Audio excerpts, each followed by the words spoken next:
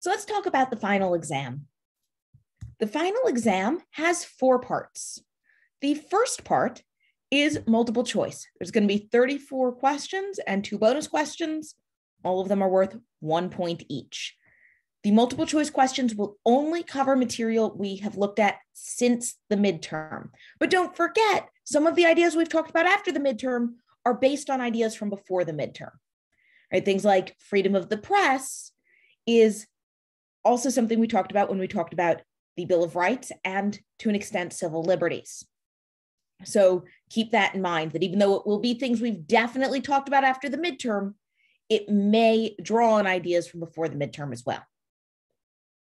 Now, the second part, that's 10 true-false questions. Those are, again, worth 1 point each, and there are 2 bonus questions. Those true-false questions, anything we've covered this semester is fair game. So it's not just like pre-midterm concepts, but post-midterm questions. Now it's questions on anything we have covered. There's 10 fill-in-the-blank questions. This is an awful lot like what you saw in the midterm, right? There'll be a word bank. You'll use words only once, but some words won't be used at all. There is a bonus question this time. Those are worth 2 points each. These will only test you on terminology we've looked at since the midterm, right? These will only be post-midterm questions. Finally, you have your short answers. You'll answer 6 out of 9, so you have plenty of wiggle room to answer things you are more familiar with. And there's going to be 3 possible bonus points. So there will be 3 questions each with a bonus point that you can earn if you answer the question, and of course, then the bonus part of the question correctly.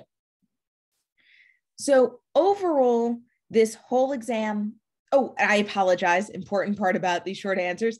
The short answer questions are going to be on anything we've covered throughout the semester, but there will be an emphasis on material you've done since the midterm.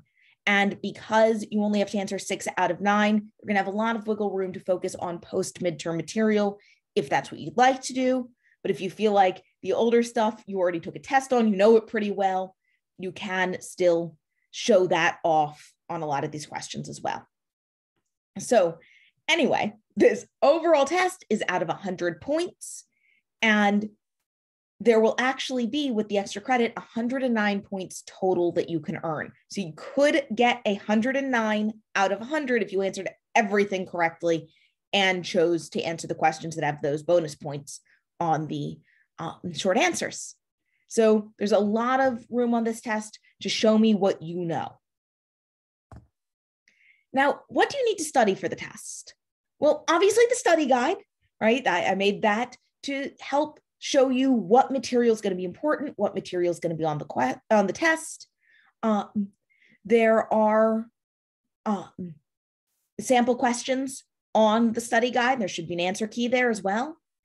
You may also want to look at the midterm study guide, right? Even though the final focus is mostly on stuff that we've learned about since the midterm, there is some material from before the midterm. And again, these concepts that we've been learning in the last 2 units on politics and policy do draw on the institutions and foundations units. So the midterm study guide may be helpful for y'all. Plus, the true, false, and the short answers do have some pre-midterm material. Now, the review slides, these slides, and the review videos, the ones I'm making right now, will be helpful to you. And you might also want to look at the ones from the midterm as well, the slides and the videos from there. The quizzes, they're, as you saw in the midterm, they're not going to be perfectly representative, but sometimes I do actually take a question from the quizzes and put them on the exam if I feel like it's a really important concept. Also, they do help you check your retention of your material. You can go back and retake the quizzes at any time. It will not mess up your grades. Now, you also should look at the slides from past lectures and, of course, your notes from them, right? Your notes from class might help you. And I will generally focus during the lectures on things that I think are important, right? Things on these lectures and annotated slides, probably going to show up on the exams. You should check out your Crutz textbook. right? That's the online e-textbook that I've assigned for most classes this semester, most class dates this semester. And that textbook has some really helpful things like a glossary at the end of each section with definitions of your terms.